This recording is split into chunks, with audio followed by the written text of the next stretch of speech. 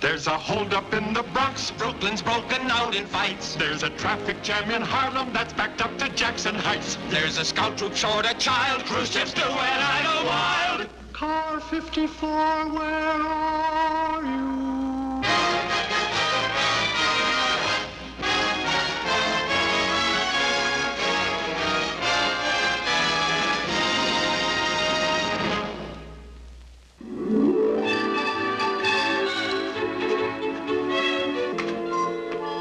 Gee, I'm sorry, Francis.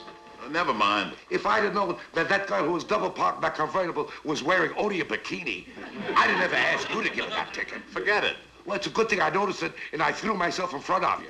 It was very embarrassing. Well, it would have been more embarrassing if you'd have seen her and maybe fainted. Francis, after all, I'm a married man. Look, Gunther, I'm over 21. Francis! Hey, Marty! How are you? How are you, boy? You're back in the Army. Yeah, but look, I don't have too much time. They call me up for 6 months in the reserves. I want you to keep an eye on my girl for me while I'm gone, huh? Sheila? Yeah. But that's silly. Look, Francis, I know you don't take notice of these things, but Sheila's a gorgeous girl. Oh, I've noticed. There are plenty of wolves around just waiting to make time with her. But why me? Why, you? Francis, you're the only man in the world I trust with a woman. Come on, how about it, huh? Okay. Gee, thanks, Francis. I can sleep nights now. I'll give you a call as soon as I get a leave. So long, Francis. So long, Marty. Take care.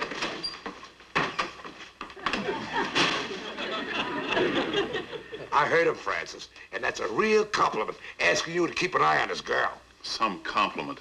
That's the fourth friend of mine who went in the Army who paid me that compliment. Why not? If they ever called me back into the Army and I was worried about my wife Lucille being chased by guys, my wife Lucille being chased by guys? What am I talking about?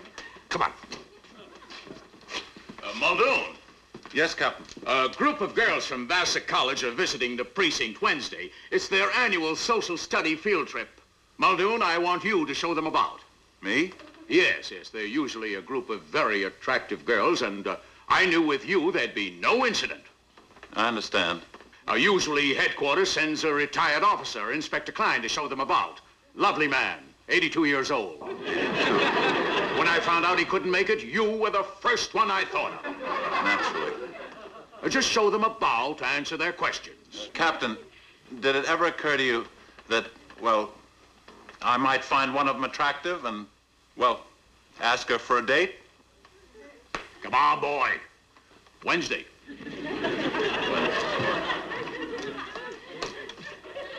For Pete's sake, Sylvia, I tell you, I'm just going bowling tonight with the boys. I'm not having a secret rendezvous with Marilyn Monroe. Forget what you hear in my sleep. What do you mean I have a roving eye? I haven't looked at another woman since the day I married you. That cured me. Prove it. I'll prove it. Muldoon is coming along. Yes, he is. Wait. Francis, will you tell my wife you're coming bowling with us tonight? Hello, Sylvia? Yes, this is Francis. Yes, I'm going along with the boys. Thank you. Another compliment. What's that, Sylvia? You got some couples coming over for bridge next Friday and you need another couple. All right, I'll ask my mother if she can come along with me. Goodbye, Sylvia. Thanks, Francis. You see, as long as you're along, the wives know there's going to be no fooling around. I know. You're like the good housekeeping seal of approval. Say, Francis, I just saw the captain. He said it's okay for tomorrow night. What's okay? For you to take over my night patrol. Now, wait a minute. Francis, it's Saturday night, and you know I've always got a hot date on Saturday night. Forget it. Francis coming over to my sister-in-law's house with me and Lucille. I thought he was coming over to watch my kids. It's Saturday night, my big night. Now, wait a minute. Hold it, you guys. Did it ever occur to you that Saturday night might be my big night, too? Your big night? To do what? To go out. Out? Yeah, that's right. I'm single. I'm over 21. It's Saturday night. Yeah, I may just be taking a certain party out in the town. Well, bring her along. You know your mother is always welcome. I don't mean my mother. I mean a girl. You? With a girl? A real girl? You mean a girl? That's right. A regular Saturday night date with a girl. Do you mean a hugging and kissing girl? Quiet. I don't like that kind of talk in front of Francis. I'm sorry, Francis. It's just that us married guys, we keep forgetting that there's an innocent single boy around. Innocent single boy. Gunther, will you cut it out? I'm tired of having the reputation of being the 53rd Precinct's official mama's boy. Look, you can't help it if you're shy. Shy? Ha! Just because I don't go bragging about all my dates like some of these loudmouth Romeos around here. It may surprise you that I do all right in the female department. Just so happens I got a hot number lined up. A hot number? You? Muldoon with a girl? It's... What makes you think it's impossible? Impossible. That's the word I was looking for. All right, you've had your way. Now, let's forget all about it. Oh, no, we won't. Gunther, stay out of this. If Francis says he's got a date with a hot number tomorrow night, he's got a date with a hot number. Gunther, don't start up. Look, have you got a date or haven't you? Francis, we gotta know. There are a lot of bets riding on this. Right now, at 6 to 5, Carol and Kennedy will have a date before you. Okay, you had your laugh. Now, let's forget the whole thing. No, we won't. Gunther, stay out of this. I won't. The one thing Francis doesn't do is lie. He said he had a date, didn't you, Francis? If I said I had a date, then I've got a date. There. I still don't believe it. Neither do I. Muldoon with a girl.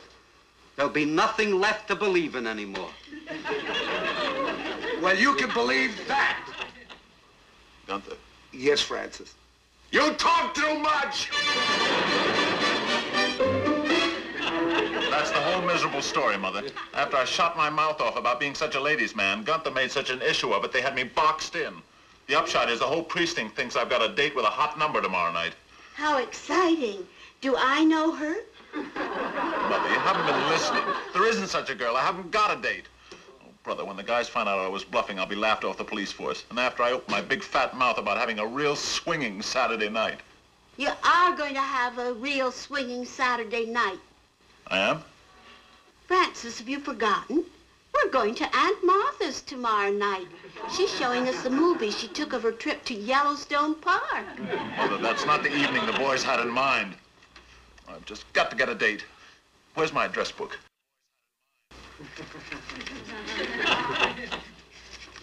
Every bachelor has a little black address book full of numbers. Look what I've got. A, Acme Cleaners. B, the Bronx Stamp Club.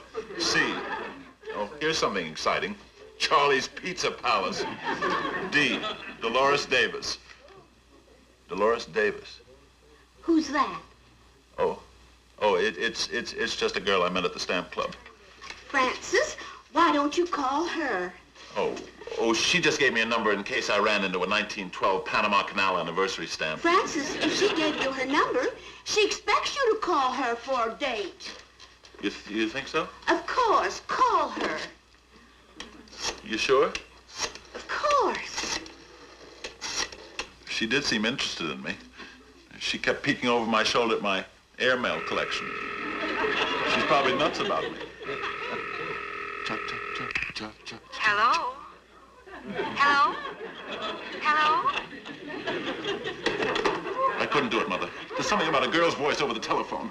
Francis, you just got to get over being so shy. It's no use. What am I gonna do? What am I gonna do? I know. Why didn't I think of it before? I'll kill myself. Francis, I don't want to hear such talk from you.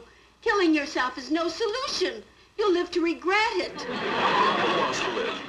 Mother, I'll just have to make those boys believe I got a hot date for Saturday night. But that's being deceitful, son. Mother, it's for my own good psychologically.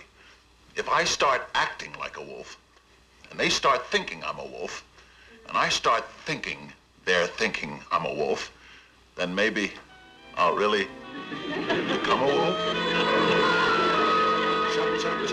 Cha-cha-cha, cha-cha-cha, cha-cha-cha, cha-cha-cha, cha-cha-cha, cha-cha-cha. Say, thanks for the hair tonic. You sure this is the stuff that drives the girls crazy? I hope you didn't use too much. You'll get torn to pieces. Just a little bit. I'll let my big blue eyes do the rest. Cha-cha-cha, cha-cha-cha, cha-cha-cha, cha-cha-cha. Hello? Is that you, baby? This is a recording. At the tone, the time will be 7:22 and 1/4. You guessed it. It's Lover Boy. I'll pick you up at 8. That's when the champagne will start flowing and the cha-cha-ching will start. What's that, sweet? At the tone, the time will be 7:22 and 1/2. Oh, you little devil, you. See you. Yeah, who? Has he got a date or has he got a date? Simmer down, Gunther. Make way for you. Where are you taking her tonight? Taking her? Yeah, where are you taking her? Where does a guy take a girl like that on Saturday night? You mean the Chi-Chi Club? You guessed it. Wow, well, that's the fanciest place in the Bronx. Yeah. You must really have something there. Hey, come on, we're on duty. Oh, What is it, Gunther? I just remembered. You'll let me use your car to go over my sister-in-law's tonight. So what? So what? You need it for your date. Never mind. You use it. But you got a date. Gunther, you take the car. So long, fellas. Wait, Francis. I'll drop you off there. Never mind. I insist. It's just a short walk. A short walk? It's over 3 miles. Yeah, we ought to know. It's our sector. It's all settled. I'm dropping you off at the Chi-Chi. It's the least I could do. Come on.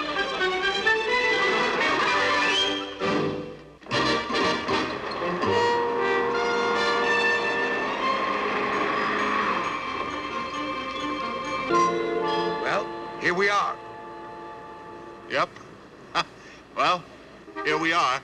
Gee, I can't get over it. You, Muldoon, out on a date. Yeah. Well, thanks. Thanks for the lift. Wait. What? I don't know what your father told you, but you've been living with your mother and your sister all these years. Well, if there's anything you want to ask me, go right ahead. Gunther, I know all about the birds and the bees. Good. Oh, that's a load off my mind. Now, you go in there and have a good time, and I'll wait here. Thanks. You'll wait here. Well, in case she isn't there, you can come back out here, and I'll keep you company till she gets here. Gunther, I'm sure she's there. Well, why don't you go in and find out, and let me know. All right.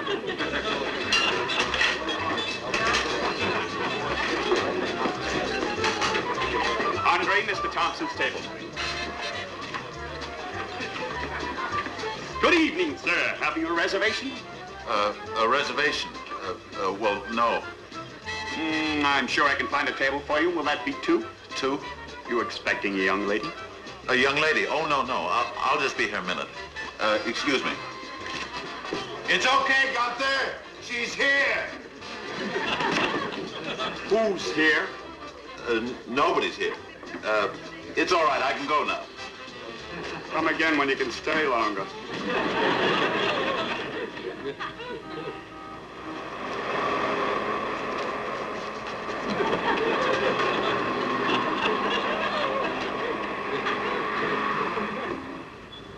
Good evening, sir. Have you a... Oh, it's you. Nice seeing you again. Are you planning on staying longer this time?